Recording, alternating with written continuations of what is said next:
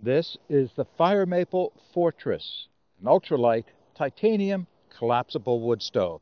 I've been testing this for quite some time now, and I'm ready to give you my thoughts on it. If you're interested, keep watching.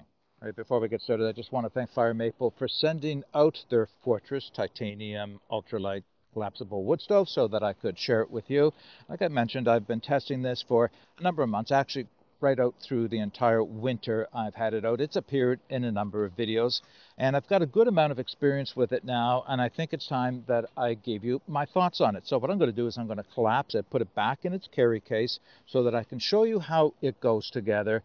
And then, of course, we'll get a fire built in it and demonstrate it. All right, so I did collapse the stove, put it back in its case, and that's as good a place to start as any. So the case itself is a nice Cordura type nylon. It is a nice brown color as well. It's up to the task. It's not bad at all. So it's closed with Velcro at the top.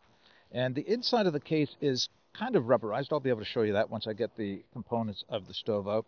Not that it needs to be waterproof, but what that is, it means just, your stove's going to get dirty over time, and it just means it's a little easier to clean the inside. So I'm going to pull the components of the stove out, lay them to my side. They fit in a little snug. Sometimes it helps if I take them out a couple pieces at a time.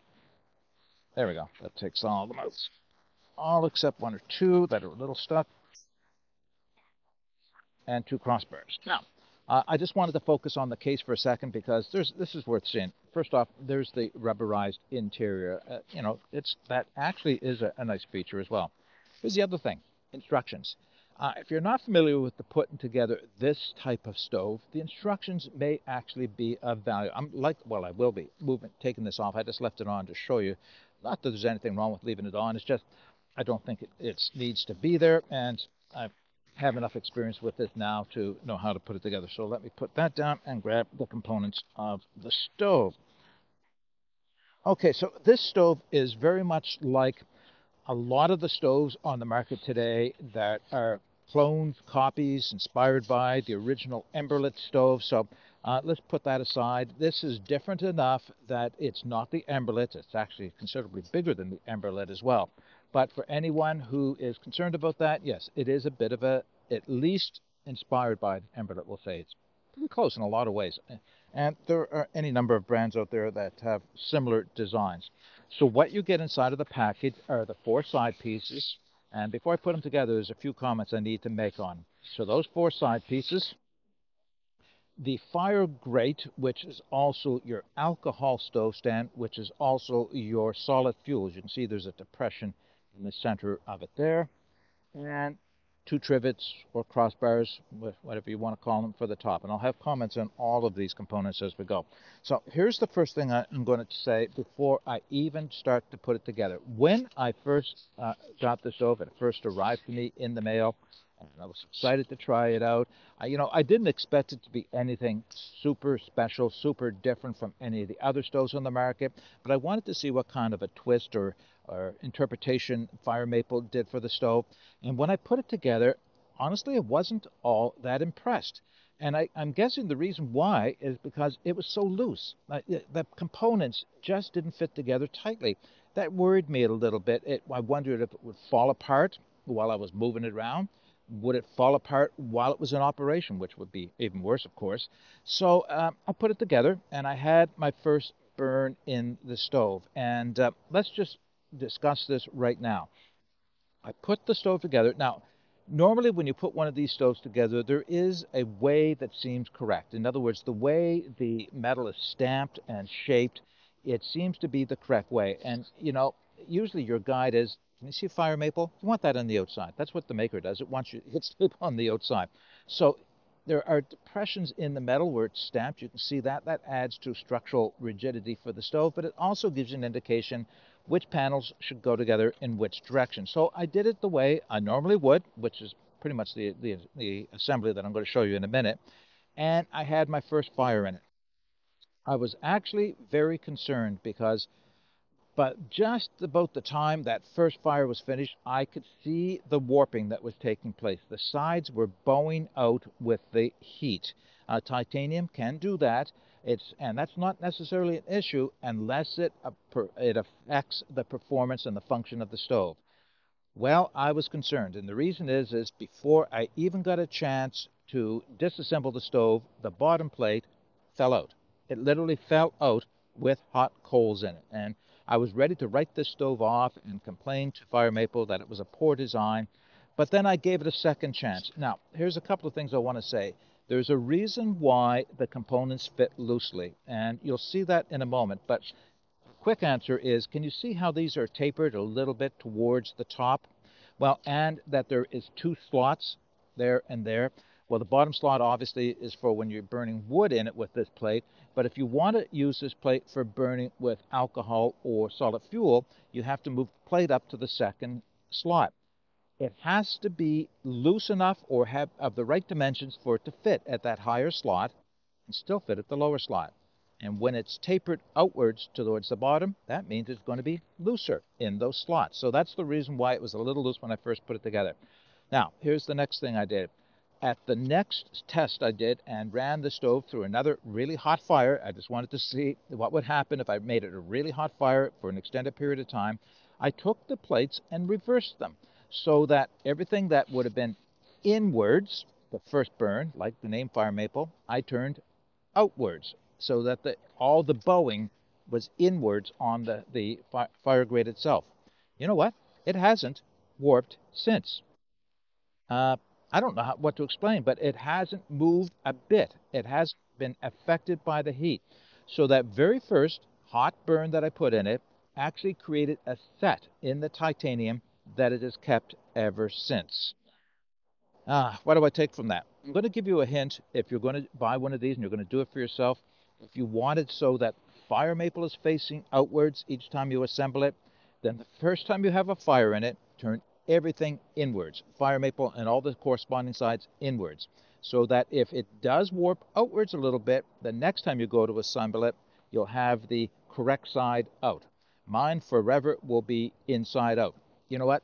That's just aesthetics. It doesn't mean anything to me, and it does nothing to affect the performance of the stove. So I just want to put that out there. I was a little bit leery of it. I thought I was right in my concerns. Turns out it wasn't a big deal at all. All right, now let's put this stove together. So people all have different styles for putting these stoves together. But having owned the Emberlits and the Luxatas and the Uberlebens, and they all have the basic style, I've gravitated to one method for doing it. That is, I start with the three solid panels, the one, obviously not the one with the feed port, and I assemble those first. Now, here's something, and I'm going to say this is a bit of a miss on Fire Maple's part. Boy, would it ever be easy for them to correct, and I'm going to correct it for myself. Two panels have slots. Can you see them right up here? Those two slots? Those are for the crossbars. This panel does not. So this is the back of the stove, because obviously the front panel does not have them. How easy would it have been for Fire Maple to cut slots in all four panels? Because now what I have to do is I have to be conscious of putting it together so the panels with the slots are the sides, even though they're identical in every other way to the back. All right, so let's go back and work on this. And when I said I can do this, I'm going to actually do exactly that. I'm going to use my Dremel tool to put slots in the exact same positions on the other two panels. So if I'm not paying attention and I get it all assembled and realize I didn't do it correctly, I don't have to worry about it, and it'll still work. All right, so let's put these together. Easy enough to put together. See, and I almost did put that on wrong. Put All right, side slots. Here's what I want. Back, and this is exactly what I'm saying. So I have a back and one side, second side attached. Trying to make sure you can see this. I'll have to pull back from the camera. You can either put the last side on now and hold it open like a book, or you can wait and put it on. I tend to use it like that, just opened up completely. Now, take your panel or your fire grate, and you'll notice that there are tabs on three sides of the fire grate, so the one without faces towards the open side or the feed ports. So let's do that now. This requires a little bit of juggling. This is the type of stove that my friend Mac from Simple Theory Gear would call a puzzle stove. And he's right. And now I don't have problems in cold weather. Actually, it's not very warm out today. It's right around freezing. You can see I've got bare hands. Extreme cold weather, yeah, you might struggle with this a little bit, but I used it all winter without any issues, so maybe I just got used to it. So I'm going to put it in the bottom slot, kind of roll it up over, making sure that you've got some tension on all the sides at the same time. There we go. So there's three of the sides, and then the last side. The nice thing about this titanium is flexible enough that you just have to give it a little bit of a flex and engage the last of the notches. That's it. The stove is assembled with the exception of the crossbars, which I'll put on top of this when we go to have a fire in it. So that's the assembly of the stove. Now, I'm going to give you all of the specs in the video description so that you can reference it there. But let's just talk about this. All of these panels, crossbars, and the case that it came in, 7.7 ounces. I think it's 218 grams. That's light. I mean, it is very light. But here, I just want to show you this as well. Can you see what I mean about loose fitting? That loose fitting is actually a benefit. I didn't realize it at first, but it is actually a necessary thing if you want to move that the fire grate up to the next slot holes. You do need to have that little bit of looseness in the tolerances, and it's still quite good. As you can see, the panels or the tabs stick out a long ways here. They're actually quite oversized for that reason, so that you can still use it down below and up above. Now, you can probably see what I mean about the warping. I have the warping all turned in, and that has made a huge difference in keeping the stove assembled. All right, a few comments on the design before we start to get a fire going in it. To start with, one of the things I look for on stoves of any design, but especially one of this design, is how much airflow I have at the top and at the bottom. Well, let's just start with the top. This is good ventilation. Would have been nice had it been carried around to the back as well. So yeah, and I know you're right. That could have shown me exactly which of the panels were which. But I would like Fire Maple, if you're listening, and they do, that you continue these holes all the way around all three sides. Ventilation is just as important at the top as it is at the bottom. The crenellations, these little dips here, they're not all that big, so you do need to have those holes there. On the bottom, there is a fair amount of open space all around the outside. I actually anticipated that the holes, well, they are too big for pellets, so that's off the table. That won't, without modification, a screen or something else. Wood pellets are not going to work well in here. But I was wondering if that solid area in the center was going to affect draft. And over my experience, no, it doesn't. It actually, the stove burns well. It doesn't burn overly aggressive, but it's not so slow that you can't get a fire going and get a good hot fire in it quickly. My only comment I'm going to say about this that I would like us to see a bit of a change is this feed port. It is huge. It is just, huge. And it can affect airflow negatively because you can actually get too much air in through here or too much heat loss, either way you want to do it. If you look at an emberlet, and I recommend you do just for comparison, the hole in the emberlet is tiny. The hole in most of the other stoves of this style is smaller than this. Some are quite large, but they're all smaller than this. I think the stove would be improved by having a hole that is not quite this large. Now, that does mean you can get a lot of wood in, long pieces of wood in through here, which I'll do a little bit of. For the most part, I don't put that many large sticks in all at the same time. The other thing I've noticed is, because of the size, some of the coals and embers will fall out as the fire burns on. So that's something I think, well, let's just get to demonstrating it now. All right, I've collected up everything I need for a fire, so I just want to point this out as well. Because it has an open fire grate on the bottom and no ash pan, I've elected to, this little setup I carry with me quite often, it's a piece of aluminum flashing I'll use for an ash pan, and underneath is a fiberglass mat, something I picked up off of, I think it was Amazon, could have been AliExpress. They're very common. Just look for fiberglass mats. This is about 12 inches by 12 inches, and it's great for putting under any stove. I mean, the ground is nice and wet here.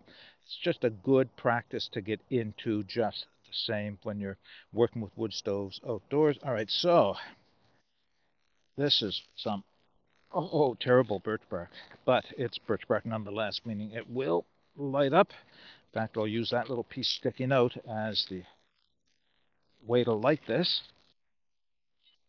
Oh,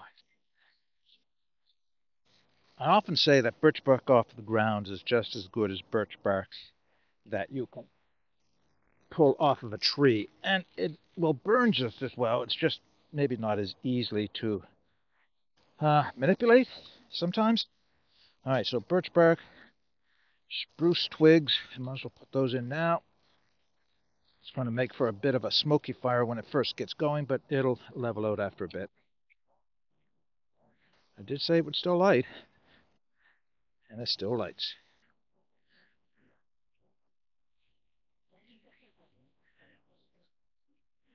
Give that a second or two before I start doing anything else with the fire here.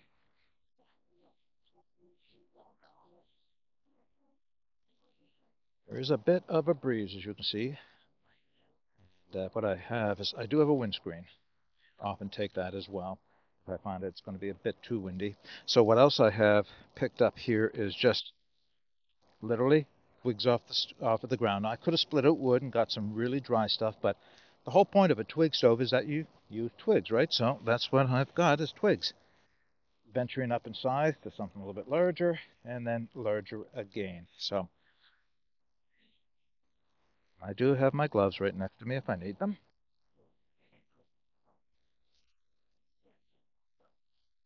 Spruce twigs are kind of double-edged. They light up like nobody's business.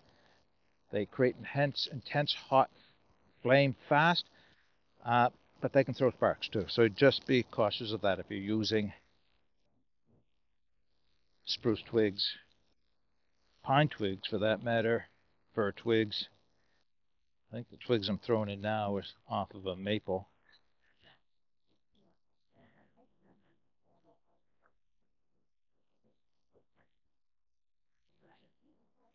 Chance to catch a little more. Good draft, right? Ooh, I just realized what I didn't do. Am I going to get these on or not? That is these crossbars. That's the thing about crossbars. If you don't get them on, you may not. This is definitely going to take gloves.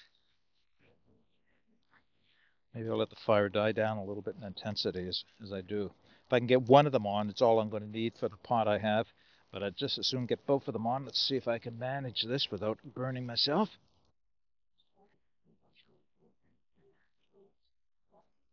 All right, I got that one on anyway,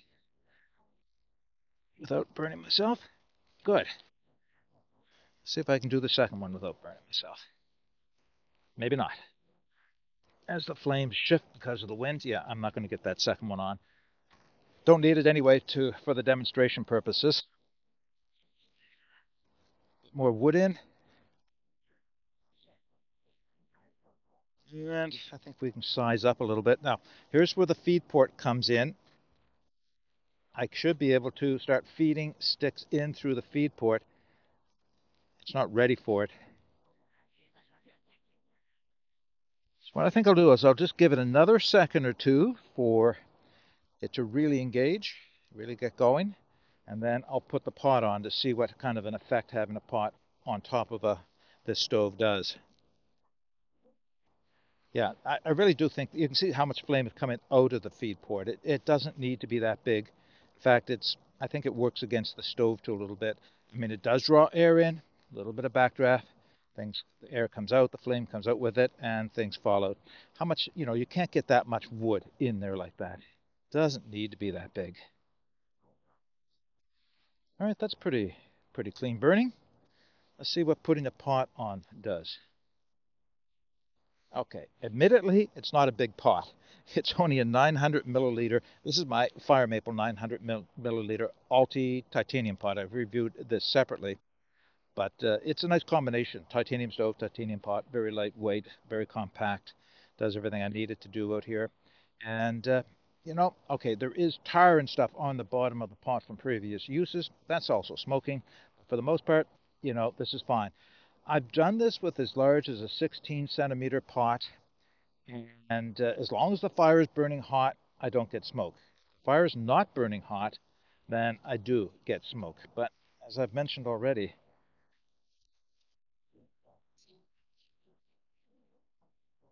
yeah, okay, as I mentioned already, that open feed port is making it a little challenging here. I've had some really hot fires in this stove, as you can well imagine, and It's working. It's working fine with those few small things I mentioned about it. All right, you know what? That's more than enough wood in there to boil that water for my coffee. When it's all said and done, I'll wrap this video up. So that is definitely one of the things about titanium stoves like this, these ultralight ones, is that once the fire has died out, they cool down so very quickly. So if you are in a bit of a rush to get on the trail quickly, once your coals are out, or if you want to dump them in the same spot, safe spot, and then pour some water over them to put them out, your stove's going to be cold within seconds, especially while it's cold outside like it is today. I'm going to show you the stove. I just want to give you some images of the stove and just show you how it hasn't warped. Maybe that's the best way to say it. There is the original warping from when I first had that first initial burn. I call it the set-in burn. You know, I should have realized that because that happens with all stoves, stainless steel or whatever. If it's a pieced together stove, then it does take a set after the heat is applied to its first burn. So that's very common, so don't be surprised by that. It's just a matter if you don't want the warping to be so much that you can't assemble the stove and you can't use the stove safely. A little bit of warping is not indicative of any issues with it at all. It's just the nature of steel, especially flat steel. It wants to do a little bit of warping. And this has warped, yes, but again, it's actually warped, in my opinion, for the better, because now it's curved inwards and it actually makes for a bit of a snugger fit overall. Now, there is something I did not show you. I did explain it, and that's where it's going to stay, is with just explaining it. So those second slots on here, that's for the fire grate to be lifted up into a position where you can use an alcohol stove or you can use solid fuel. I'm not a fan of solid fuel. I've made that clear in many videos. I would try it with this stove. To be honest, like I said, I'm just not a fan of using it for any variety of reasons. Alcohol stoves, though, I use quite a bit. Where's the one I used today? I actually did this when I first got out and made tea with it. This is my Goshawk swirling flame stove. Uh, Great little stove. You can expect a review on this at some point. I chose this because it is so light compared to Trangias, which are made of brass. Not that Trangias are heavy, but I wanted to share this with you. This stands about the same diameter and the same height as the Trangia, although it's a little bit different in shape. When I put the plate, raise the plate up here and put the alcohol stove on, I get a pot gap of just about 1.5 inches. And that's just the outside limit of where you really want to have your pot gap. A little bit, 1.25 inches is more ideal. So the easiest thing I could have done with the stove, and you can do with a Trangia, is lay the cap on the fire grate in that raised position, then put your alcohol stove on it, and you'll get it closer to the crossbars and closer to a more efficient height, if we will, pot gap. I mean, it'll still work. It's just that it's not as efficient with the fuel. So that's just, for people who have experience using alcohol stoves, you'll know that you can vary the height and you'll still work. It's just it'll change the speed at which you get a boil and how much alcohol you'll go through getting a boil in your water. Yeah, I mean, it works great, and it's nice to have that option. Like I said, when I first got here, rather than go around collecting wood, I just made myself a cup of tea by using the alcohol stove, so it worked out well like that. Nice to have that option. Uh, Downsides, only as I mentioned, the fact that the warping, I don't see that as a downside. The opening being a little bit overly large, that's a bit of a downside. And the fact that you really, without modification, you can't use wood pellets in this with that wide open holes in the bottom. The fact that there's no ash pan, you can see that as a downside, but lots of stoves don't come with ash pans. You're saving weight that way, but you do got to be sure of what you're putting this on, because if you're on the wrong surface, hot coals will draw through. Just heat will transfer through the bottom of the stove into that surface. So just make sure you're on something that is safe, whether it's rock, mineral, earth, or like I do, carry the little fiberglass mat with me, and that does the trick for me. Holes on the side, lots of ventilation here. I think they could have just carried them right around the back and it would have made a good call and just get that much more ventilation and bring the hole in on the front a little bit. So, and after that, it's a little loose sounding. Like I said, those tolerances are loose for a reason, so I don't consider that a con at all. Okay, that's everything I have for you. I don't think I mentioned the size of this, but the firebox itself measures at the top at 4¼ inches square, and then 4.5 inches square, and 4¾ inches deep. That's approaching the firebox stove volume inside. So you can get a lot of wood in this. It's quite big stove for its design.